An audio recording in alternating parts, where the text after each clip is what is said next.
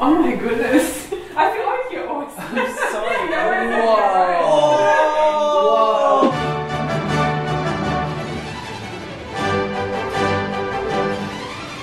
Hey, how's it going? Welcome back to another episode of Two Step Violin. Today we have a very special and different episode. Many of you probably have seen these videos where they get a group of people from a certain field or expertise and they will see if they all felt the same way on certain topics. So what we decided to do is to do a classical music version of that. We invited 4 of our good friends, they're all professional musicians, and we wanted to get together to find out, do we all think the same way regarding certain topics? Controversy. My name is Emma DeMarco. I am a saxophonist and a woodwind specialist. I play classical saxophone, not jazz, and I also do a lot of contemporary music, so yeah, I do some really weird noises on the saxophone. Hey, my name is Tijana Kozarcic. I'm a professional harpist. I'm currently a freelancer, a teacher, and I'm a harp ensemble leader for the Harp Society of Queensland. Hey guys, I'm Raineri. I'm a freelance classical piano player. I am the artistic director of the Brisbane Music Festival. I'm particularly passionate about working with composers and collaborating on new works.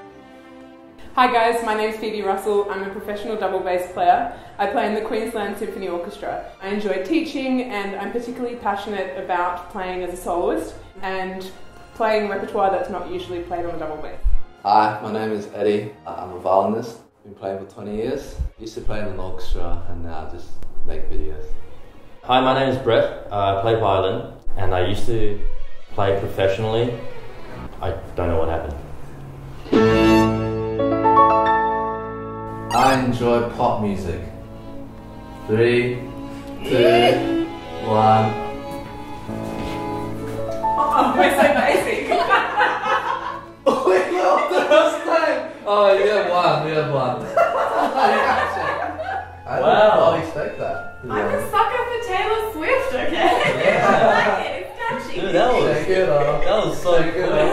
I was expecting at least one person to be like, nah, it's shallow. Yeah. I think we're just really cool, down to earth, open-minded people, you know? Yeah. Maybe people don't have this idea of classical music. And actually, reality is most of us just enjoy music in general, anything.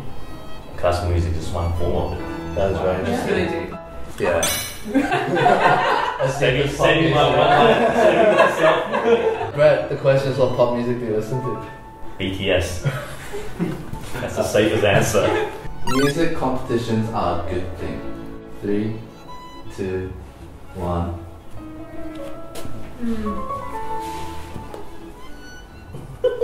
Ooh. I love it. Here we go. I think it's good to an extent. For people like me, it makes me practice. What if you get motivated to practice and then you don't come first place? Now you don't get motivated in the future. But I don't think that's the actual point of competitions. In music, you're not first because you beat everyone else. You're first because you did it really well. Like you're competing against this absolute. But do you think that it is absolute though? Because I feel like in reality most music competitions it's quite biased. I see young kids that, some of them it is a good thing, they get that kind of, I want to practice harder because I want to get first, but for a lot of them, they work their little butts off and then they go to the competition and they feel like they're not enough because they didn't place. And I don't know if that's the right message to send to younger musicians. Well, it's playing the game, and I think when you enter a competition, you are entering a game. It's the Olympics for instrumental playing, and I think the psychological impacts of that aspect of being competitive can be deeply problematic, but as we've all been saying, it can have positive impacts if you're really clear about why you're there. My family is/was supportive of my career choice. 3, 2, 1.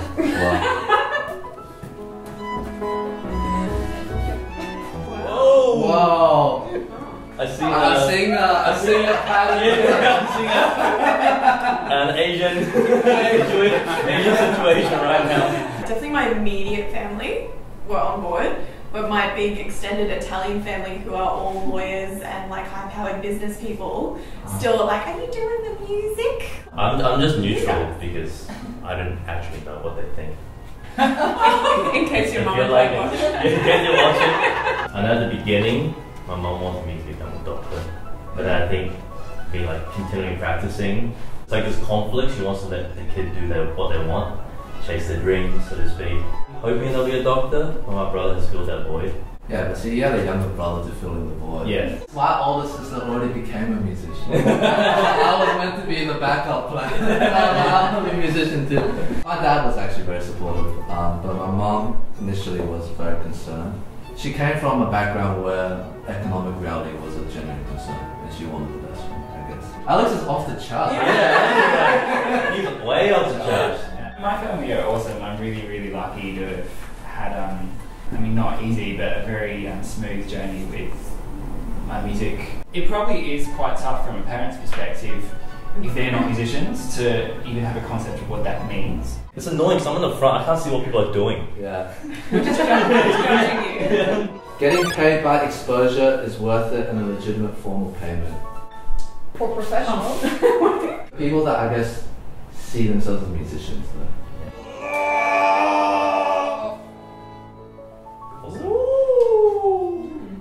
Divided answer.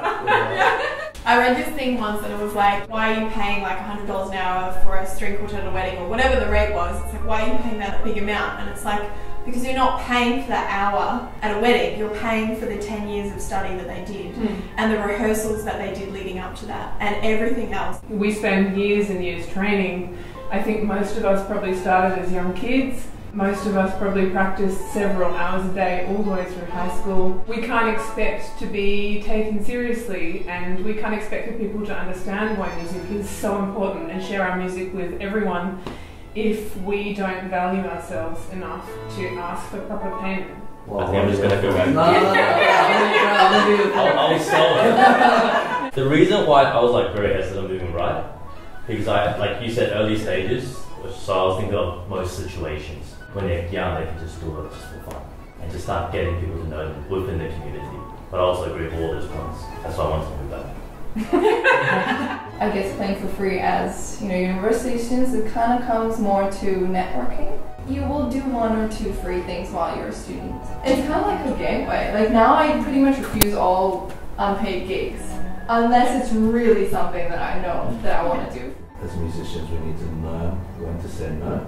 And also learn when the odd situations are that the exposure is worth it. I feel like it's a tool and it's up to us to make the judgment. During our first tour, there was an agent that approached us. And he tried to sell us on this whole idea that he would manage a tour, but we would get like basically nothing from it. You guys are artists anyway, you do it for the art. If you wanted money, you wouldn't be doing music anyway, right? Yeah, that I'm was... so sick of that. Yeah. I say that. I'm like, look, I want to eat too. Yeah. Sorry. I get nervous performing on stage. Agree or disagree? 3, 2, 1. Whoa! I want to hear from Alex. Yeah, how do you do it? Teach me. Well, I'm in the middle, so I do get nervous sometimes, but it's very based on context for me. Like if I'm on my own on stage, you're the one person in control of the entire product. I don't know, I definitely get nervous sometimes, but I feel like I've been playing the piano a long time. I think I can do it. Like, it's fine. I'm a bass player, so when a solo happens, it's very rare. And there's often like a very long build up for a 2-bar solo or something. So maybe As a kid, I was fine, and then it started growing, and then I went to university, and in the final year of my bachelor degree, it just like hit, and I had this concerto opportunity with the Conservatorium Wind Orchestra. And thankfully I was wearing a long dress because I walked out on stage and my knees were like going like this. Like not even kidding, and it just hit me. When you're getting shaky but and your legato is like becoming ricochet, it's no longer just like I'm nervous, it's like, oh crap, everyone knows I'm nervous, how embarrassing. And that always got to me psychologically. It got really bad in uni actually. Every music student playing the same repertoire. I just remember I was like shaking throughout the entire second movement. Like, I was playing for you. I remember that. that's what I mean. Okay, fine. I feel like there's a trigger, like for me, that area backstage where you're just looking through the window and you can see the piece before happening and you're about to play a concerto. Even though I love playing, I'm like sitting like so nervous. Hopefully people watching this, they should feel better about knowing that everyone does get nervous. Except Alex. Except I have found deeper relationships through music than anywhere else. 3, 2, 1. For me, it's obvious. I would have met Brett if it wasn't through music and maths tutoring. What is maths tutoring? Maths tutoring is obvious. There are some people in my life that I am close with because of music, but I don't think it was necessarily music that made it the thing that I bonded with them. I was undecided about music for a long time, so I went to like a natural sciences grammar school, so I have a lot of friends from there, like some best friends. And I never found that it was like a divide between us, like with the grammar school friends that, they didn't get music or they didn't. It's just something you work hard on. Alright. We can all love each other. The government should fund the arts more. 3, 2, 1. Are you serious? I need some spiritual support here. Help. I lived in Germany for 6 years and there's so much money being given to the arts. They even had an arts tax. They have some of the highest caliber of performance art in the world. In every way. Like, I thought it worked really well. So. As a musician, I want to go to that side so bad. My answer on neutral is not so much I don't agree. I think it's more like I don't feel like I'm in the position to understand how the economy works and how a nation should best allocate its resources. But I agree as a musician, and for the sake of the art, it makes absolute sense to be on the side. I'm only here because I've been in it and what it's done for me. I had the opportunity. I think it could help others. I'm not sure that it would be the miraculous change that I guess a lot of musicians that I hear say we need more money are expecting would happen. For me, the issue actually relates to our previous conversation about competitions, in that in Australia, finding particularly project-based funding is a competition, which is a bit of a sad way to look at it, but like we all have so much to share, and it's, the shame is that there's not an environment economically where we can all be supported to do everything that we want to do in the scale that we want to do it. I keep going back to my home country, so we have a free music school for kids. I went, as I said, to a music high school, which is again completely free. And here it's kind of left more to the parents. Even if they recognize the importance of it, what if they're not in a position to pay it? Well, the arts should be supported by the government and like enable someone, you can choose whether you want to or don't want to play an instrument, but have that choice. We should perform less of the classics, Beethoven, Mozart, and give more opportunity for contemporary classical composers.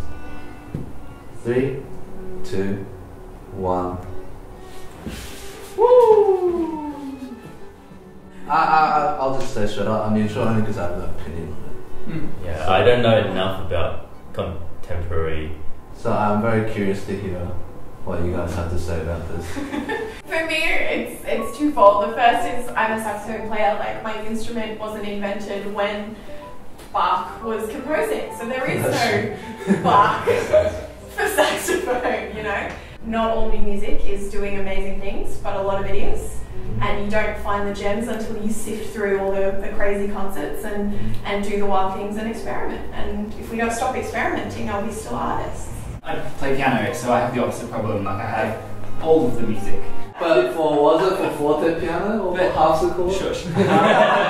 I love playing the canon of classical music. I think it's amazing. It has gone through, you also talked about the sifting process. We only have good music that is old.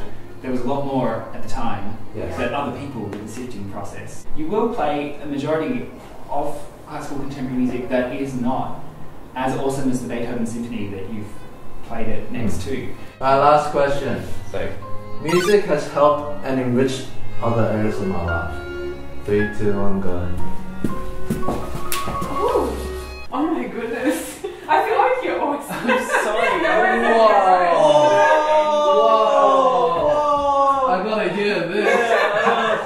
All of my friends are within this community, and I get socially. So when you kind of like are engaging with people who are not musicians, it can feel like a super eye roll to talk about what you do, when actually that should be really easy for us. Learning a craft, not necessarily music, but dedicating so much of your life in a skill, teaches a person so much and builds character. I see people that haven't done that when they were young or didn't have the opportunity. These people tend to find it hard to stick through to a long project. I mean, I'm speaking very much in generalities, of course, and you don't have to get that through music, but it is a benefit. I have experience with music. That it is entirely. I don't know, man. I'm so square. I love that my whole life is music. You know, like I've thought about getting hobbies. But, you know, like that's my hobby. That's my entire life. I'm married to a musician. I'm surrounded by musicians. I work in music. Like I think music in a lot of ways creates this beautiful little bubble for us, and these beautiful opportunities and long-term friendships and think like there's so many benefits. But yeah, as you started to talk about that isolating effect, it made me think like, there's friendships that like from school that I haven't been able to maintain very well because our lives have drifted apart because I got into that music bubble. When does it become kind of suffocating? Yeah, like the only thing that you're doing. As I said, so I was torn between music and like a whole bunch of other things for a long, long time. But you need to actually sit down, learn it completely by heart, and like, you know, do it perfectly. Yeah. At times I felt that music was more limiting than enriching. So I didn't actually probably, when I was younger, devote enough time to it. I'll never forget when I was in QS tour. I was 15 and my homestay person was a violinist in the orchestra. I don't know how legit the advice was pertaining to that thing, but it always stuck to me because I thought it was interesting. You know, she said, technically you're great, you can play the notes. You just need to live life more because you need to mature, experience life, and how do you express through music if you don't know what to express? Yeah. As well as interesting because if you're only locked up in a practice room, what are you really sharing? I really struggle with the idea of having to mature as a person in order to bring interpretational dimensions to your playing. I mean, what it means then is that you're always at work, regardless of whether you're playing your instrument or not, and you're the kind of person that thrives on always being hardworking and like never stop, which I think sometimes that works for me, and other times I really have to commit to R&R in a way that I think a lot of people don't struggle with. Yeah, what's Exactly. Exactly. No, I just don't know the term. I know what relaxing means. Thank you guys so much for watching. Of course, we have to thank you all the musicians here. These are friends that we met while we study music, so it's great to have all these perspectives. Subscribe to our YouTube channel if you want more. Comment below. And we'll see you guys next time. Go practice!